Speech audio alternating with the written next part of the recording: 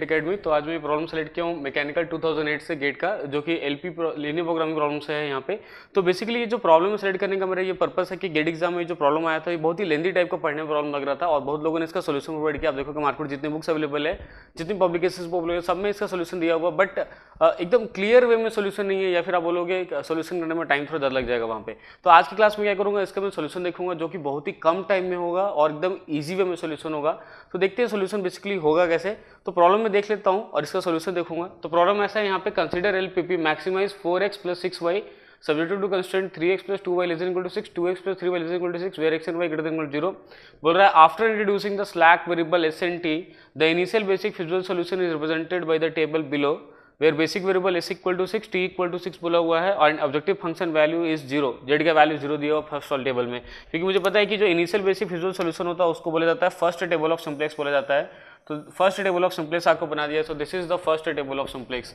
तो ये सिंप्लेक्स का फर्स्ट टेबल आपको बना के दिया हुआ है। नाउ क्या हुआ, तो सिंप्लेक्स का फर्स्ट टेबल पूरा यहाँ पे आपको बना के दिया हुआ है। और क्या बोल रहा होता है ना, आफ्टर सम सिंप्लेक्स इटरेशन, कुछ टेबल के बाद ये वाला टेबल आपको मिल रहा है। The following table is obtain after some iteration. After some iteration मतलब है आफ्टर फर्स्ट टेबल, कुछ टेबल के बाद ये वाला टेबल आपको मिल गया है।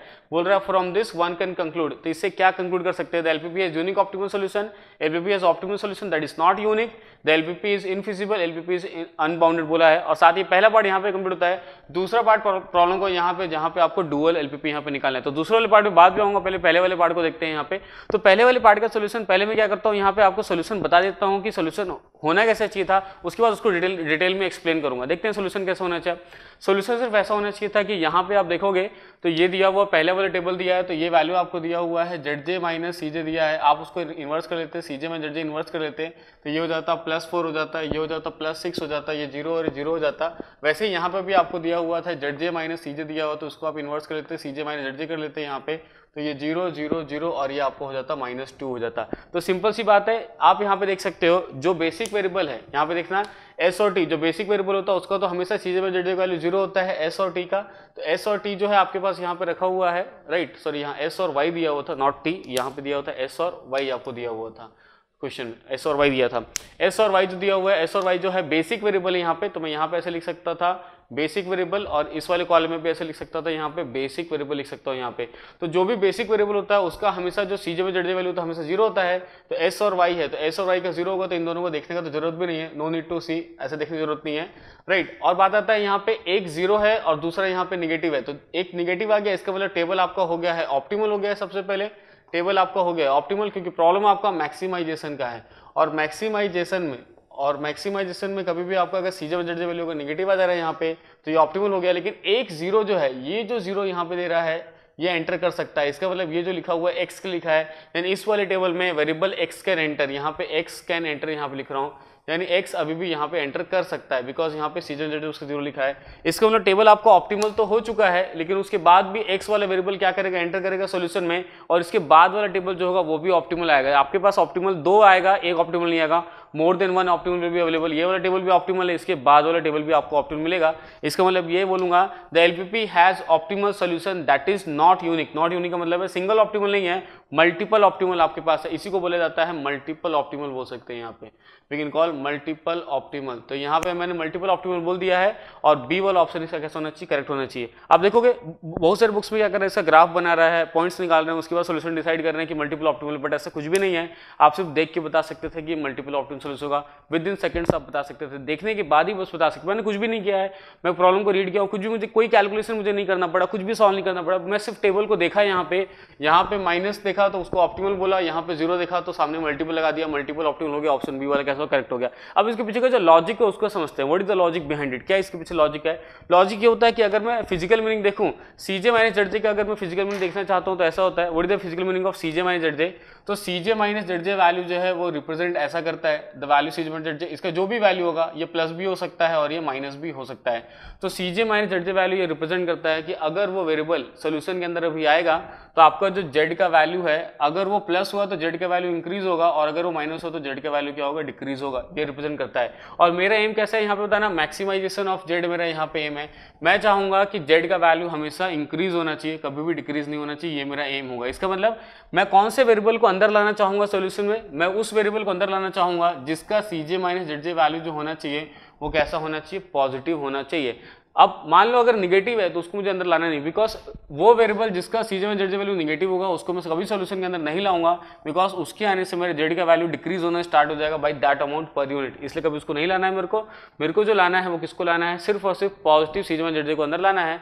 तो कोई टेबल ऑप्टिमल कब हो जाता है, तो कोई टेबल ऑप्टिमल तब हो जाता है जब उसका सीजे माइनस जेड जे वैल्यू जो है, जब उसका सीजे माइनस जेड जे वैल्यू है ये वाला वैल्यू सभी के लिए निगेटिव अगर हो जाए, सभी के लिए अगर निगेटिव हो जाए तो वैसे कंडीशन में क्या हो जाता है, वो ऑप्टिमल हो जाता है। लेकिन अगर देखो जैसे मैंने बोला कि अगर सीजे में जेड वैल्यू अगर पॉजिटिव है तो जेड का वैल्यू इंक्रीज होगा, सीजे में जेड वैल्यू निगेटिव है तो जेड का वैल्यू डिक्रीज होगा। लेकिन अगर सीजे में जेड वैल्यू अगर मान लो जीरो है, मान लो अगर जेड है, वैसे कंडीशन में आपका जेड का वैल्यू जो है कांस्टेंट रहेगा, उतना रहेगा, चेंज नहीं होगा। वैसे कंडीशन में आप यहाँ पे देख सकते हो वो आपको मल्टीपल ऑप्टिमल यहाँ पे देगा। तो इसीलिए मैंने यहाँ पे बोला, आप देख सकते हो यहाँ पे, इसको देखना ही नहीं था यहाँ पे, तो आप देख सकते हो कि सीजे में जेड वैल्यू निगेटिव है, यहाँ पे निगेटिव का मतलब ये है कि ये ऑप्टिमल हो चुका है, लेकिन अभी ये जीरो है, इसका मतलब ये भी एंटर कर सकता है। तो x1 सोल्यूशन में अभी भी एंटर कर सकता है, that's why it is multiple optimal solution, multiple solution. ये जो बीच का डेटा है ना, इसको आपको देखने की जरूरत नहीं थी। यहाँ पे जो भी एक्स्ट्रा डेटा दिया था, कुछ डेटा आपको देखने की जरूरत नहीं है, no need of this data, इस पूरे डेटा की किसी की आपको जरूरत नहीं थी, right, no need of this data, इस पूरे डेटा की आपकी कोई जरूरत नहीं थी, देखने की कोई भी जरूरत नहीं था आपको सिर्फ देखना था कौन सा बेसिक है कौन सा नॉन बेसिक है, बाहर अभी कौन सा। जैसे आप देखोगे 4 वेरिएबल है, एक्स वाई एस और टी, 4 में से 2 वेरिएबल अंदर है एस और वाई, तो 2 वेरिएबल बाहर है। कौन सा बाहर है बताना, एक्स वाला बाहर है और टी वाला बाहर है, ये दोनों बाहर है। तो जो बाहर होगा उसका देखते हैं सीजे माइनस जेड जे कैसा है, दोनों को अंदर लाना है या फिर नहीं लाना है। अगर पॉजिटिव होगा दोनों का सीजे माइनस जेड जे तो अंदर लाना है, अगर निगेटिव हो तो अंदर नहीं लाना, और टेबल आपका क्या हो जाएगा, ऑप्टिमल हो जाएगा। यहाँ पे तो आप देख सकते हो निगेटिव आया इसलिए टी वाले को अंदर नहीं लाना है, और ये जीरो आया तो इसको ला सकते हैं अंदर, लेकिन लाने के बाद भी जेड का वैल्यू चेंज नहीं होना, उतना ही रहने वाला है, इसलिए ये हो गया मल्टीपल ऑप्टिमल यहाँ पे सोल्यूशन हो गया। बहुत ही सिंपल था यहाँ पे। अब देखते हैं इसके सेकंड वाले पार्ट को देखेंगे। यहाँ पे सेकंड वाले पार्ट में क्या करना है, सेकंड वाले पार्ट में इसका डुअल ऑफ एलपीपी बनाना है, डुअल ऑफ एलपी बनाना है। तो डुअल ऑफ एलपी बनाना काफी इजी हो जाता है। आप यहाँ पे देखो डुअल ऑफ एलपी बनाना कैसे होता है, सिंपल होता है। डुअल ऑफ एलपी बनाना यही बना के दिखा रहा हूँ, राइट। यहाँ पे प्राइमल है, इसके करस्पॉन्डिंग डुअल बनेगा, तो ये पहला वाला u हो जाएगा, ये वाला यहाँ पे कैसा हो जाएगा बताना, v हो जाएगा। अब हो गया एक एक वर्टिकल लाइन जो है ना वो हॉरिजॉन्टल बनेगा, और एम इसका मैक्सिमाइजेशन है, तो डुअल का जो एम होगा आपका वो मिनिमाइजेशन हो जाएगा। तो ये आ जाएगा minimisation of suppose w is equal to, तो ये देखो ये हो जाएगा 6 into you plus 6 into we हो जाएगा। तो यहाँ पे ऐसा हो जाएगा 6u प्लस 6v, यानी ये पहला वाला जो वर्टिकल है वो यहाँ के हॉरिजॉन्टल हो गया पहला, subjected to constraint. Subject to constraint जो आ जाएगा पहला वाला वर्टिकल जो आ जाएगा, यानी 3 इंटू यू 2 इंटू वी हो जाएगा, that is 3u plus 2v, sign greater than equal to change हो जाएगा वहां पे। और ये पहला वाला वर्टिकल लाइन है तो यहाँ पे भी पहला वाला लेंगे, दैट इज इक्वल टू 4। दूसरा वर्टिकल 2u 3v हो जाएगा, तो ऐसा हो जाएगा यहाँ पे 2u plus 3v greater than equal to, तो यहाँ पहला ले ली था, अभी दूसरा लाइन लेते हैं वर्टिकल, तो दूसरा लेंगे 6 लेंगे यहाँ पे, दैट इज इक्वल टू, और non negative u and v greater than जो अपने साइड से हमेशा डालना रहता है, नॉन नेगेटिव कैसे डालना रहता है। तो आप देखोगे प्राइमल को देख के, राइट, ये बन गया इसका डुअल बन गया, इसको बोलेंगे डुअल एलपी बोलेंगे इसको, दिस इज डुअल एलपी। तो इसको बोला जाता है, ये वाला जो एलपीपी था इसको आप बोल सकते थे यहाँ पे प्राइमल, आप इसको बोल सकते थे, this was the primal LP.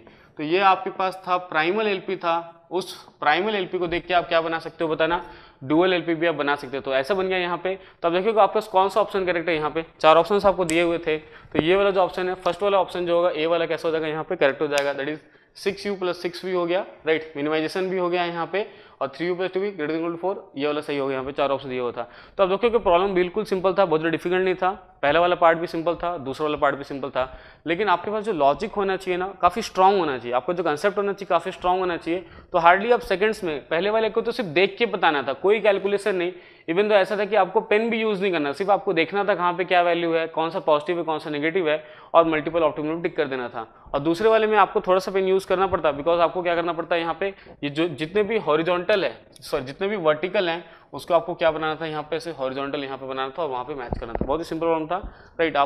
I hope कि आप प्रॉब्लम को थोड़ा एंजॉय किए होंगे, देखे होंगे, अच्छा इंटरेस्टिंग वे में लगा होगा आपको थोड़ा सा। तो मैं क्या करूँगा, इसी किसी अच्छे टाइप के प्रॉब्लम से आपसे मिलता हूँ नेक्स्ट वाले वीडियो में, राइट, इंडस्ट्रियल इंजीनियरिंग के। Okay, thank you.